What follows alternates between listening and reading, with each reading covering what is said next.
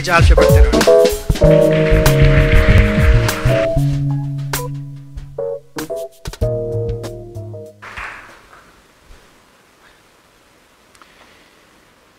So thank you very much for this introduction, and it's a great honor for me to be here this evening. I'm going to talk about mathematics. Actually, I'm going to talk about TED, which means technology, entertainment, and design. And the critical issue and the critical question is why math matters with this story. And I'll try to convince you in these 18 minutes that math matters. Technology, math matters for technology. This is just a statement from the OECD, which is the Organization for Economic Cooperation and Development, 2008. And the statement is that technological innovation is increasingly based on the results and techniques of scientific research. That research, in turn, is both underpinned and driven by mathematics. So mathematics is underpinning and driving this research. And I would like to try to convince you that math is, first of all, very pervasive in our society. And here are three examples. Of course, there are very, very many. But here are three of them.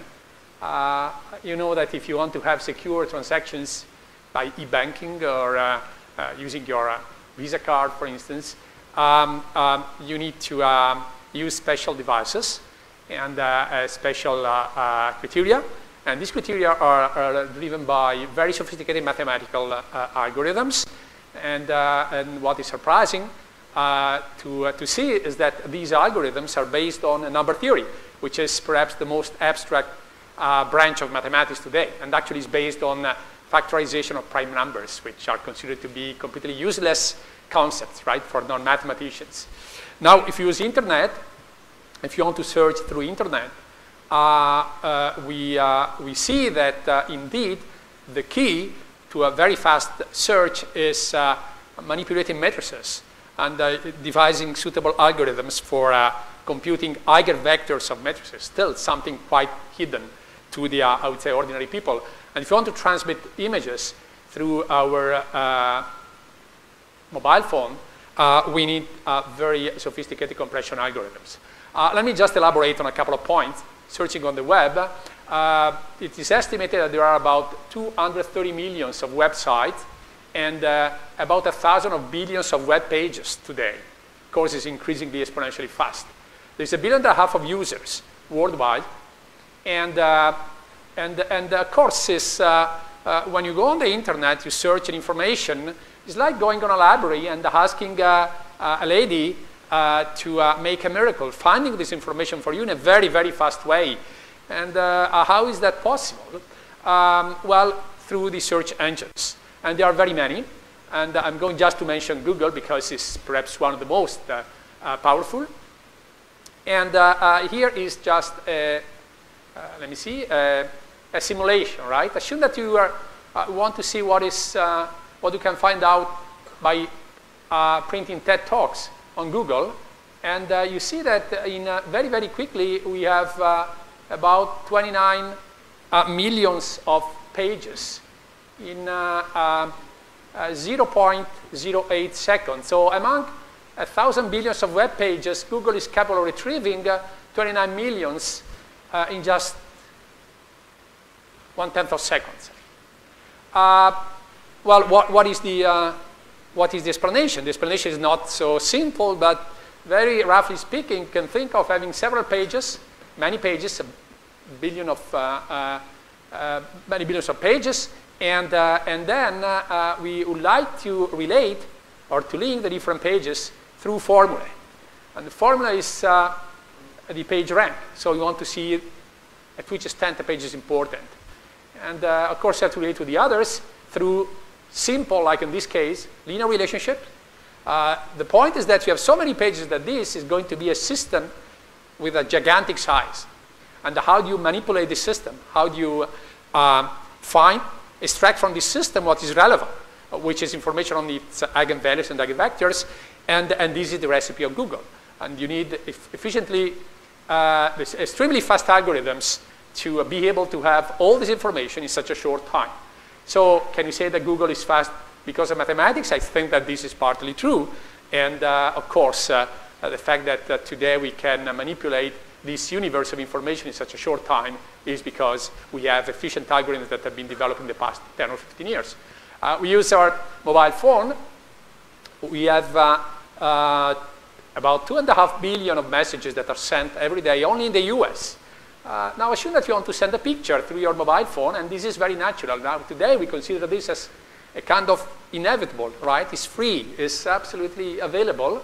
You send a message and you receive a message with the good quality, the quality that you actually would like to have. So what does really happen?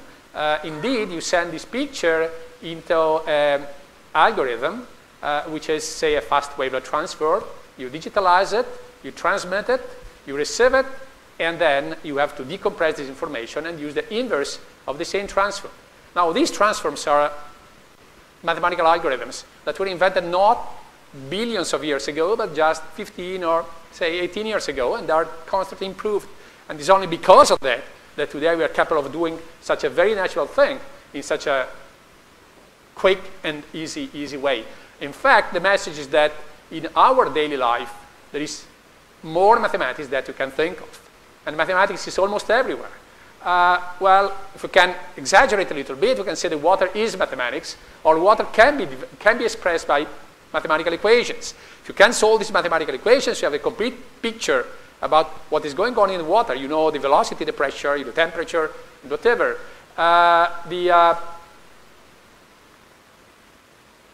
The sea waves can be described by simple, say, for a mathematician, mathematical equations. The competition between predators and prey can still be, and again, be reproduced by or expressed by mathematical systems of equations. And you can discover very important element in nature, for instance, the pattern of lemurs, this beautiful and regular distribution of stripes of zebras. Or say you take the butterfly fish with these stripes, which are so regularly distributed and so wonderful. Again, these can be expressed in terms of a system that is called diffusion system, still governed by mathematical equations. So there's a lot of mathematics in nature, but you can use mathematics for not only for observing nature, for interpreting nature. You can use mathematics for in a functional way to design, to entertain your partners. And the key point or the key word is models, mathematical models. What is a mathematical model? A mathematical model describes world through equations. So you have two basic concepts, the models and the equations. You need equations to form a model, and the model is there to describe reality. The real world, and this is a cartoon, is becoming, through this box, a mathematical world. And this is the model box, right? The modeling box. Now, let me make a comment here. Mathematics is a virtual lab, is an immaterial lab, right? And I think this is the most important strength of mathematics. You can use mathematics to predict impact of earthquakes, like, say, this is a very important architectural heritage in our country, and math is not destructive.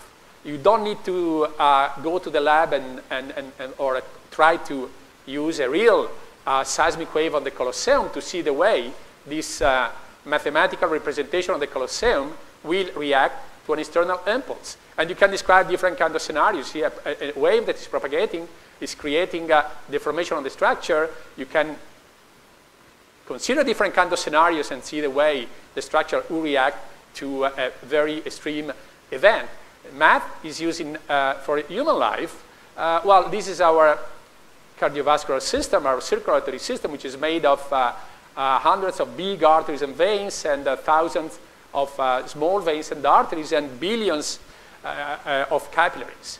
It's a very complex system, like the, I would say, the traffic system of a big country. Right? How can you model it? Well, you have to start from data. You have to start from clinical imaging. You have to create volumetric reconstruction. To solve the problem in a coronary, you have to have a picture of the coronary, that you get from MRI or CT scan, and on that ground, you have to construct a solid model, solid three-dimensional model. Then you need mathematical equations, and this is the modeling part, to describe the way blood flows into our vessels. Then you need to compute the solution. You need big computers because this is a very big problem to be handled. And then you're ready to face clinical applications or to simulate different possibilities of making surgical interventions, for instance, without touching the patient.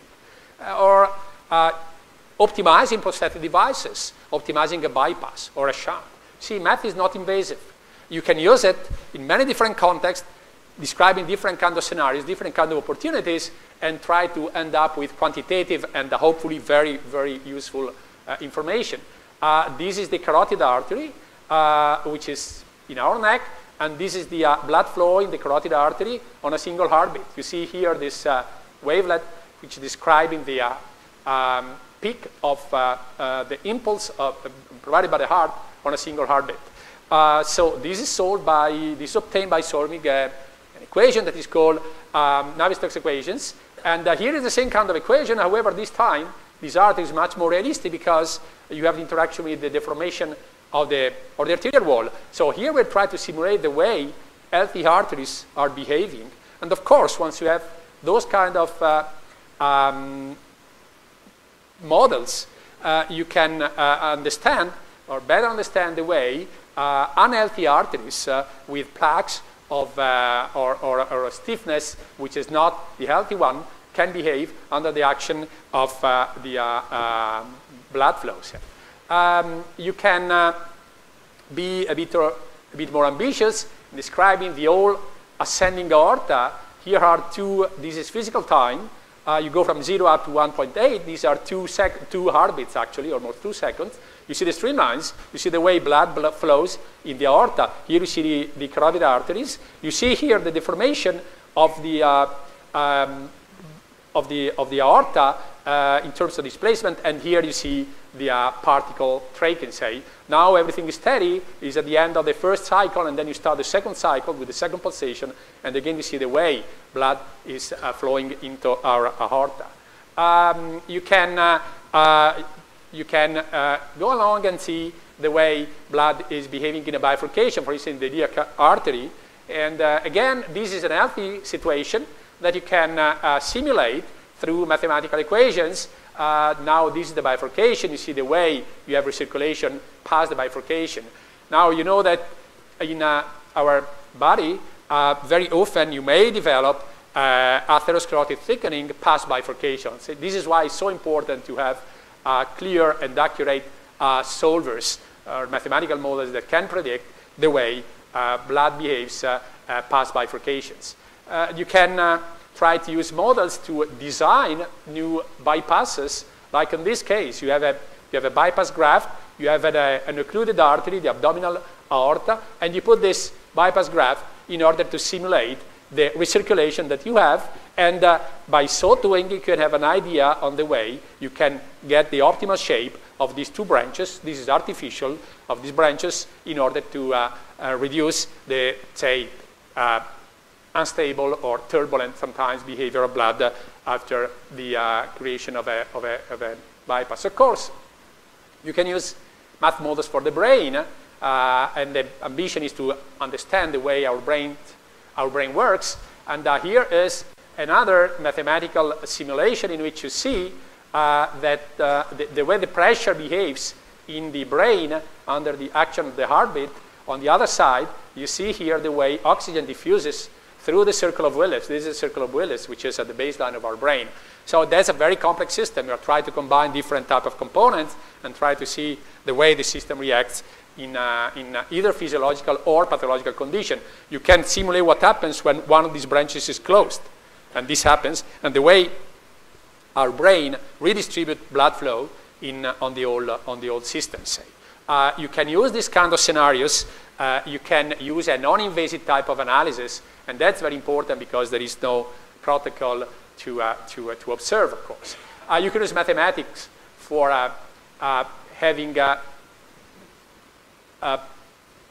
for increased performance in sports, to design, for instance, a Formula One car, and these again are very important figure, I'd say. Today, it is estimated that the performance of a racing car is due by 15% to the engine, the 35% to the weight, and up to 50% to aerodynamics. This is why it's so important to have the optimal design, or try to improve the design beforehand. And if you look at here, the classical time loop, to get a car produced in 9 months, well, you need actually only 1 month to manufacture it, or to assemble it, and you need 8 months for the virtual design. And here is where you use mathematics. So most of the time is spent on paper and pencil, or on the computer, say, and this is why math is such an immaterial lab. And it's an interesting laboratory because it's cheap. You can change many parameters in your design, and again, you do it on paper and pencil. You don't need to do it. You don't have to make it in reality. It's cheap. It's fast. You can try many scenarios. You can try hundreds of different scenarios, different shapes, and this optimal. It's optimal because you can aim at building optimal solutions, say. You can use it, of course, for technology in the aerospace industry to go from a conceptual design through its geometrical interpretation, through the solution using mathematical models. You can use it in for America's Cup competitions, where, again, you start from a preliminary design, you turn it into a geometric design by the CAD and by grid generation, say, and then you use the model to simulate what's going on, to compute the pressure, the forces, the streamlines, the turbulences, and you can consider the 3 vital components of a flow field around a boat. The waves, this is the wave pattern, this is America's Cup hull, and that's the way the waves are developing and are, of course, wetting the surface. You can simulate the turbulence past the appendages. This is a bulb, these are the winglets, this is the keel, and this is the rudder, and you can simulate wind around sails. And this is a very complex problem because you have the flow equations on a turbulent flow. You have, you see, you have flow separations. You have structural dynamics, namely a code that is capable of reproducing the displacement, the strain and stresses in a solid structure like sails, and you have their interaction, which is a fast, nonlinear, dynamic interaction. And once you have your code optimized, you can just simulate the real competition. You can see the way forces are distributing on the whole components of the boat, and you can also predict you can also use what is called game theory to predict the behavior of the 2 competitors in very severe conditions. And this is the end of my presentation. I'd like to thank you very much.